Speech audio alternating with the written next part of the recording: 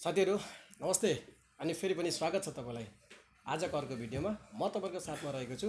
रमेश खड्का आकाशी। साथीहरु तपाईलाई पक्कै पनि देखेर म कहाँ छु भन्ने अलिकति कौतुलता हुन सक्छ। सधैँभरि एउटा कोठामा बसेर बनाइरहने भिडियो हैन, कहिलेकाहीँ माथि छतमा गएर चाहिँ तपाईहरुलाई दुबईको दृश्य देखाउँदै विभिन्न विषयवस्तुमा भिडियो बनाइरहन्थे। आज अलिकति अफिसमा छु, कहाँ छु, कस्तो ठाउँमा पुगेको होला भन्ने पक्कै पनि चासो भएको हुन सक्छ। आज तपाईहरु धेरैजना साथीहरुले गर्नुभएको प्रश्न इन्क्वायरी हैन र तपाईले राख्नु भएको जिज्ञासा समेट्नको लागि चाहिँ मैले पनि अलिकति थोरै समय निकालेर अलिकति मेहनत गरेर तपाईहरुलाई एउटा दुबईदेखि बाहेक अर्को देश कसरी जाने, खास गरी अस्ट्रेलियाको लागि दुबईबाट अथवा युएईबाट अस्ट्रेलिया कसरी जाने भन्ने बारेमा चाहिँ तपाईले राख्नु भएको जिज्ञासाको जवाब दिनको लागि म यतिखेर युएईको बर्दुबई स्थित युनिभर्सल ब्लू ओसन कन्सल्टेन्टमा आएको छु। यो चाहिँ नेपालीले सञ्चालन गर्नुभएको एउटा कन्सल्टेन्ट हो। विगत 10 वर्षभन्दा धेरै समयदेखि एकै ठाउँमा एउटै बिल्डिङमा अफिस रहेको छ र हामी एज अ नाताले पनि साथीको रूपमा एकदमै नजिक छौँ र मेरो छेउमा अहिले यतिखेर हुनुहुन्छ universal blue ocean कन्सल्टेन्टका managing director Saroj Bistaji. आज म तपाईहरुलाई उहाँबाट चाहिँ युएईबाट अस्ट्रेलिया जानको लागि के कस्ता प्रक्रियाहरू रहेका छन्, कसरी जाने, को जान सक्छ हैन, प्रक्रियाहरू के रहेका छन् र उहाँहरुको अफिसमा चाहिँ अहिले अस्ट्रेलियाको लागि कुन कुन कामहरुको जागिरको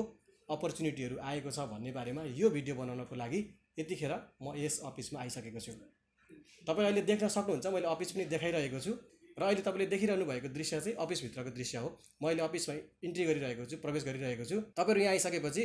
यस रिसेप्सनबाट चाहिँ सम्पूर्ण जानकारी लिन सक्नुहुन्छ र बाँकी अझ तपाईलाई केही जानकारी चाहियो भने सिधै आएर तपाईले चाहिँ सरोज विष्टजीसँग पनि कुराकानी गर्न सक्नुहुन्छ। तपाईलाई यस्तो भाषाको समस्या छ भने आफ्नै भाषामा कुरा गरेर उहाँले तपाईलाई बताउनु हुनेछ के छ, प्रक्रिया कस्तो रहेको छ हैन। उहाँ एकदमै फ्रेन्डली हुनुहुन्छ, साथीको रूपमा हुनुहुन्छ। तपाईले साथीको जस्तो व्यवहार गरेर आफ्नै भाषामा सबै कुराहरू जानकारी लिन सक्नुहुन्छ र तपाईहरु यस भिडियोको अन्तिमसम्म हेर्नु होला। बीचमा छोड्नु भयो भने तपाईले आधा मात्रै जानकारी प्राप्त गर्न सक्नुहुन्छ। त्यसैले भिडियोको अन्तिमसम्म हेर्नुहोस्। केही सुझाव सल्लाह, केही तपाईहरुका सोध्नुपर्ने प्रश्न छन् भने कमेन्ट बक्समा तपाईहरुले कमेन्ट गर्न सक्नुहुन्छ। फेरि पनि म आएर अर्को भिडियो बनाएर तपाईहरुलाई तपाईहरुको जिज्ञासा समेट्ने प्रयास गर्नेछु।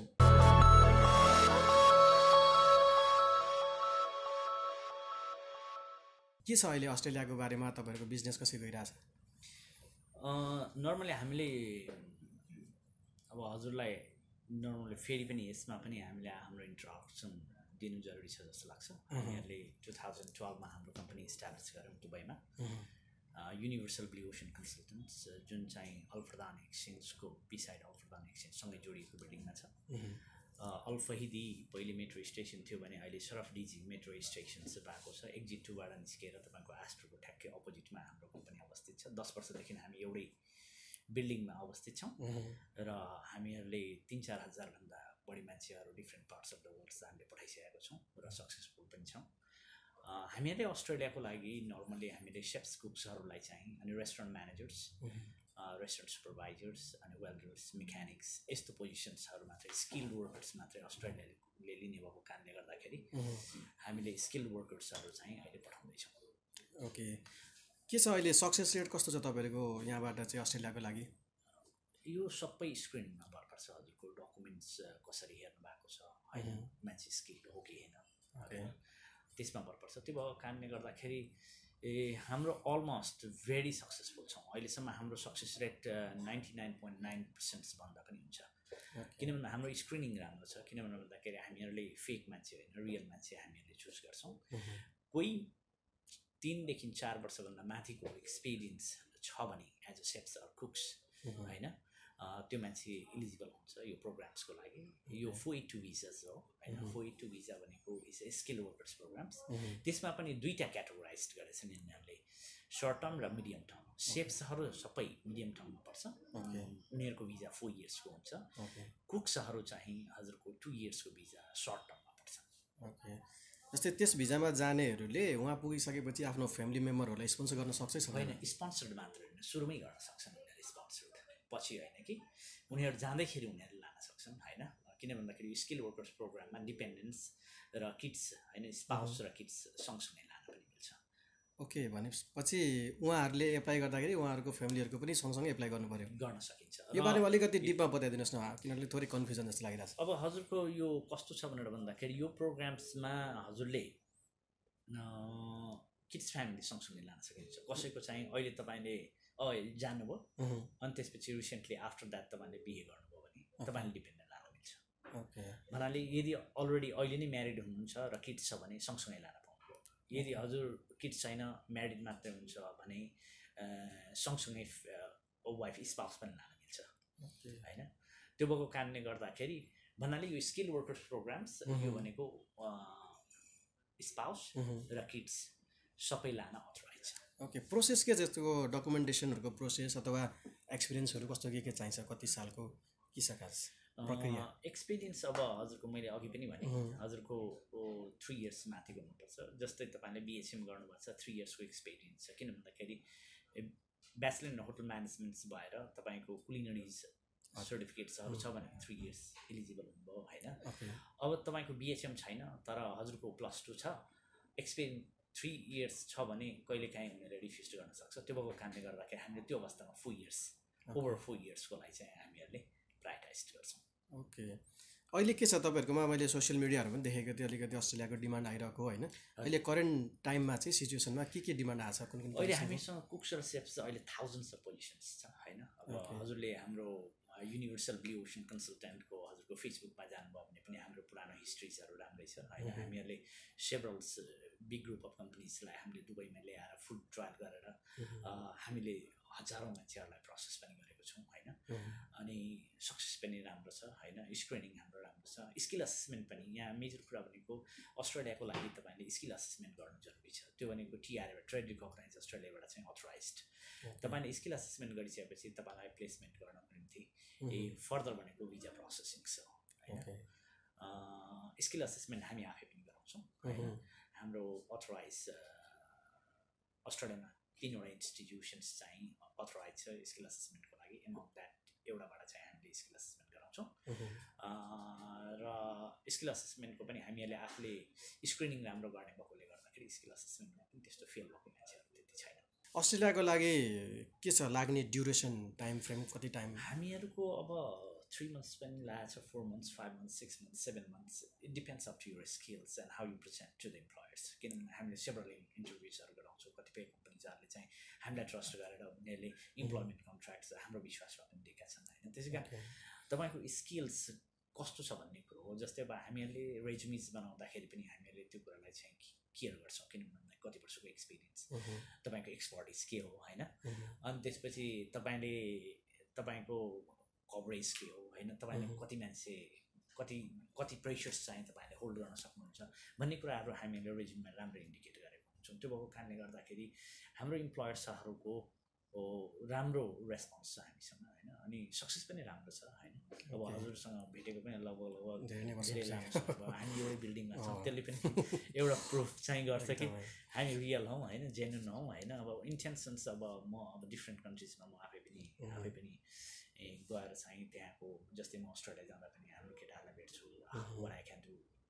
समथिङ्स डिफ्रेन्ट टु यु होइन केही सपोर्ट चाहिँ गर्नुपर्छ यी कुराहरू यावत कुराहरू जस्तै क्यानाडा जाँदाखेरि क्यानाडाबाट मैले पठाएका केटाहरूलाई भेट्छु जस्तै माल्टा जाँदाखेरि माल्टामा पठाएका केटाहरूलाई भेट्छु होइन उनीहरूको फिडब्याक लिन्छु हाम्रो कन्सल्टेन्सी एज अ म अनर्स मेरो इन्ट्रेस्ट के हो भन्दाखेरि क्यान्डिडेट्सको सक्सेस होला 2-4वटा नभएका केसेसहरू पनि होला सबै पोजिटिभै हुन्छ भन्ने कुरो छैन होइन तर के हो भने मेन कुरा भनेको तपाईँको इन्ट्रेस्ट तपाईँको जेन्युननेस होइन अब गर्दै जाँदाखेरि नहुने केसेस पनि हुन्छ कतिको नभए होला होइन म यो भन्दिनँ कि हामी 100% छौँ तर के हो भन्दाखेरि हामी कसैलाई चिट गर्ने कसैलाई दुःख दिने कसैलाई पीडा दिने भन्ने इन्ट्रेस्टमा छैन अब भिजा अफिसर्स चाहिँ हाम्रो हातमा हुँदैन त्यो भएको कारणले गर्दाखेरि डकुमेन्टेसन चाहिँ हाउ स्ट्रङ यो डकुमेन्ट्स इज त्यसले चाहिँ सपोर्ट्स त गर्छ ओके हामी अलिकति 1000जनाको डिमान्ड छ भन्नुभयो होइन त्यो डिमान्डको टाइम फ्रेम कतिसम्म जस्तो मेरो अडियन्सहरूले यो भिडियो पछि पनि हेर्न सक्नुहुन्छ होइन अब हामीहरूले इयरली गर्छौँ हाम्रो कस्तो छ भनेर भन्दाखेरि हामीहरूको चाहिँ जस्तै अब नेपालमा हुन्छ नि डिमान्ड लेटर बनाऊ होइन पब्लिस गर अनि यति टाइमभित्र यति मान्छे उडाऊ भनेर मान्छेहरूले एनाउन्समेन्ट गरेको हुन्छ किन भन्दा नेपालमा अलिकति डिफ्रेन्ट छ वे अफ रिक्रुटमेन्ट किन भन्दाखेरि जस्तै नेपालको गभर्मेन्टले चाहिँ लेबर एप्रुभल निकाल त्यो यो निकाल अब कस्तो छ भने दुबईबाट यहाँ गर्दाखेरि अब हामीहरूलाई चाहिँ हाम्रो कन्टिन्यू हुन्छ किन भन्दाखेरि हामीसँग हन्ड्रेड्स अफ कम्पनीज हामीसँग लाइन अप छ उनीहरूलाई आज पनि चाहिन्छ भोलि पनि चाहिन्छ होइन ठुल्ठुलो ग्रुपहरू कम्पनीजहरू हामीसँग टाइजअप छ होइन उनीहरूलाई त रेगुलर मान्छे चाहियो भनिसकेपछि अब हाम्रो चाहिँ यस्तो सिजनल भनेर अहिले तुरुन्तै हुने भोलि नहुने छैन तर अहिले के छ भनेर भन्दाखेरि यो बिचमा चाहिँ जुन किसिमको यो कोभिडपछि चाहिँ जुन बिग ग्याप हो मोस्ट अफ द जति पनि अस्ट्रेलियामा स्किल वर्कर्सहरू चाहिँ अर्को जबसम्म आएको छ तिनीहरू ब्याक त हुँदैन नि त त्यो कारणले गर्दाखेरि त्यो बिग ग्याप चाहिँ छ त्यो बिग ग्याप भएको कारणले गर्दाखेरि अहिले हामीसँग थाउजन्ड्स अफ पोजिसन छ अब सबै कम्पनीले माया छ मैले त अहिले त रेस्पोन्स गर्न पनि छोडेको छु होइन ठिक छ हामी अब यो अस्ट्रेलियाको बारेमा लगभग सबै कुरा समेटेको छौँ होइन भिडियोको अन्तिममा केही थप्नुपर्ने छुटेका केही कुराहरू छन्